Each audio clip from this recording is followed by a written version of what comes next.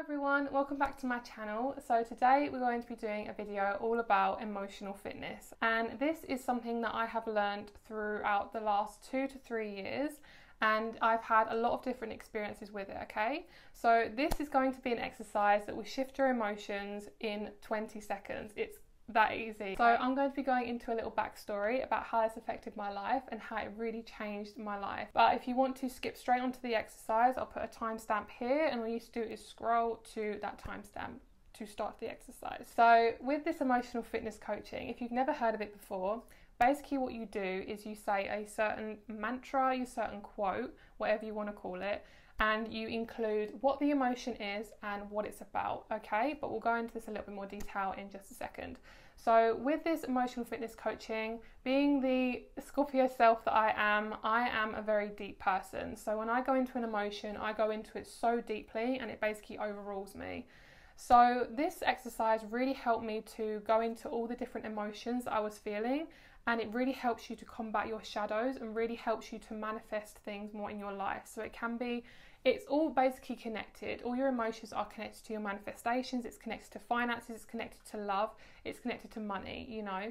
I basically went into it because I was suffering so much with my mental health. It wasn't anything to do with manifesting. This isn't a manifesting technique. What I'm saying is when you shift your emotions, it can help you manifest things into your life, okay?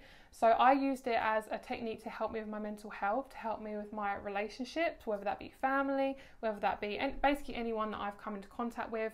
And this can affect your life in so many different ways. Okay. With this exercise is you basically, as I say, you choose an emotion and you say what it's about, and it can be completely disconnected to what it is. So when we get really enriched in our emotions, is we can stuff stuff down that doesn't make us feel comfortable.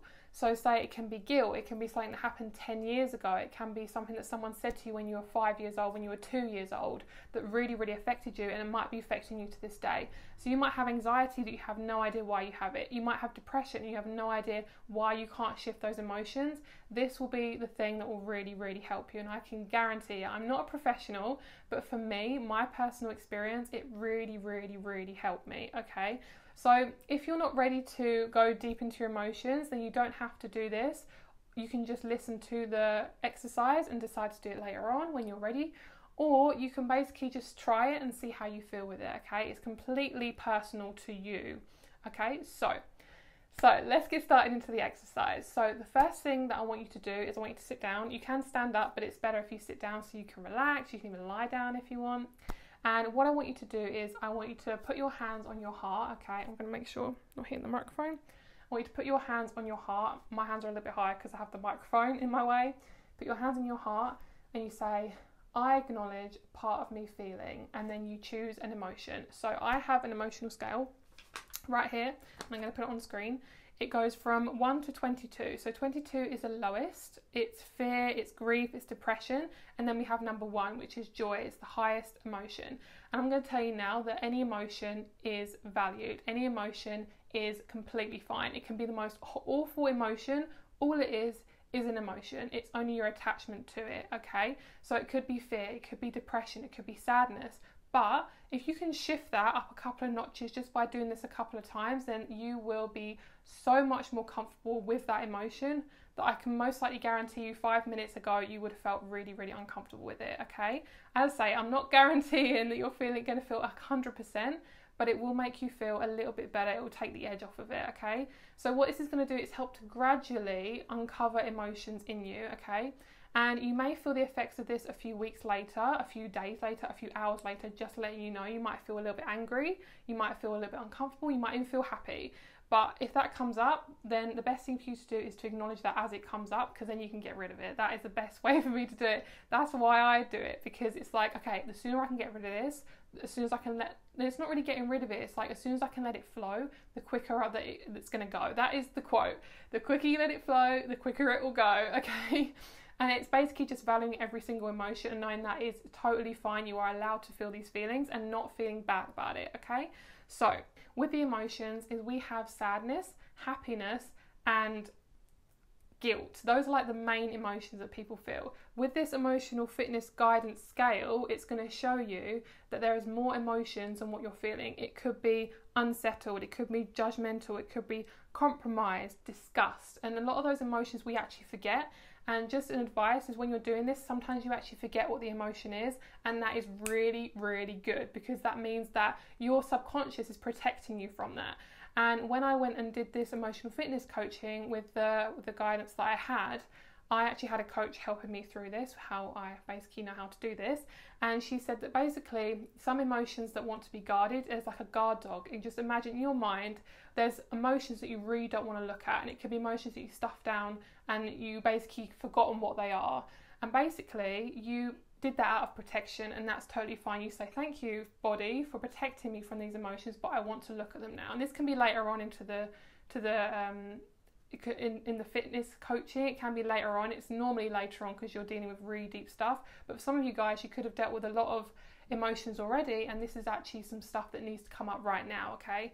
So if you feel that, if you see yourself looking away from yourself, I actually have this. I sometimes look away when I'm feeling something really deep. I've noticed that I look over my left shoulder or I look away, because that's your subconscious trying to avoid the emotion, and that's totally fine. This is actually better to do with somebody else, hence why I want to do this video, because I really want to help you guys, and you can do it with me. And sometimes you forget the emotion, so sometimes you can write it down if you feel the need to, or if you forget it, that's totally fine. Maybe you'll come back to it later, and maybe you don't. It's all in the divine timing, okay? That's basically what it's about. Let's get started. So what I want you guys to do is I want you to put your hands on your heart and you say, I acknowledge part of me feeling, and then you say the emotion. So I'm going to do sadness. We're going to do sadness about a friendship ending, okay? So that's what we're going to do about. So we say, I acknowledge part of me feeling sad about a friendship ending, and I choose to let these feelings flow right now. And all you do is breathe in, breathe out, and then all you do is look kindly at yourself. And I look at my right shoulder, and you basically look kindly at yourself like you would a puppy, and you go, oh, like that, just at yourself, and you just look kindly at yourself. And then that's it.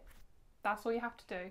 So I'm going to do it again, but I'm going to not say anything when it's the emotion and the about, and you just fill in the gaps, okay? So put hands on your heart. You can close your eyes while you're doing this as well. I acknowledge part of me feeling about, and I choose to let these feelings flow right now.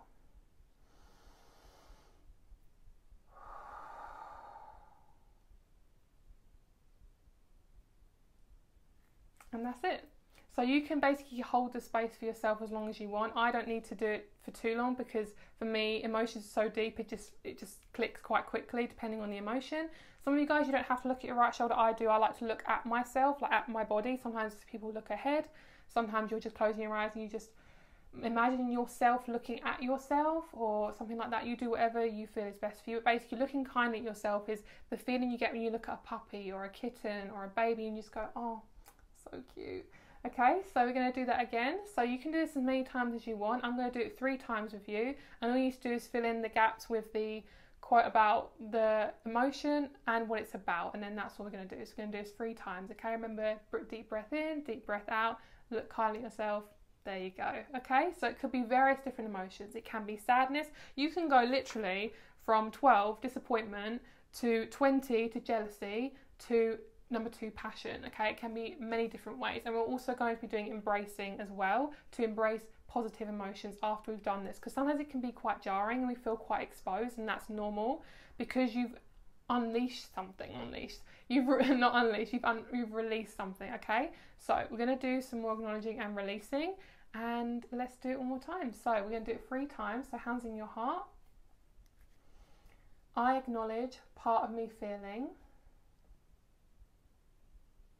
about, and I choose to let these feelings flow right now.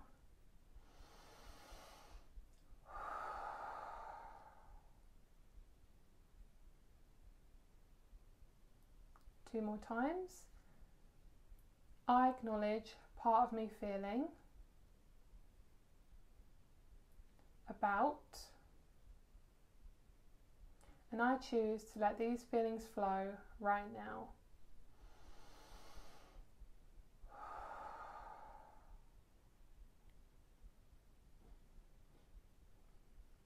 one more time. Remember, these emotions can be completely different. It can be a completely different scenario, okay? It can actually create a different emotion and a different scenario, and it can be completely disconnected, you think, but actually they're really connected, okay? So one more time. I acknowledge part of me feeling about, and I choose to let these feelings flow right now.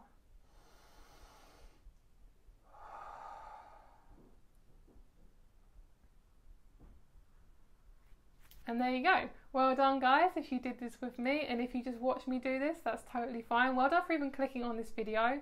Now we're going to be embracing our feelings. So what we do is we say, I acknowledge part of me feeling, and normally it's a more positive emotion like joy, proud, acknowledgement about how proud I am that I'm doing this exercise, how proud I am that I got out of bed today, that sort of thing, okay? We're going to do freedom about doing this exercise today.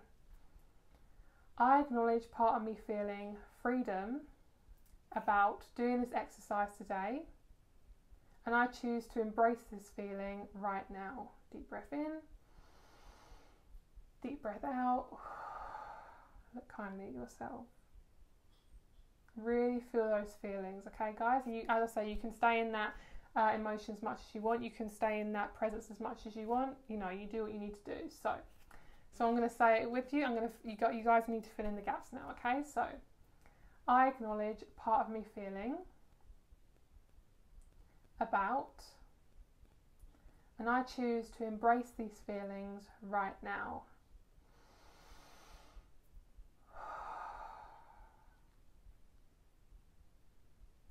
Okay, so that is the exercise, guys. That is how you can shift your emotions in 20 seconds. So basically, guys, you can do this as many times as you want. You can do this wherever you are. I do this when I'm exercising sometimes. Sometimes an emotion comes up because my body's moving, and I'm like, okay, this is what I need to do. Sometimes I ask myself, what am I feeling? And sometimes I don't know what I'm feeling. Sometimes I just guess.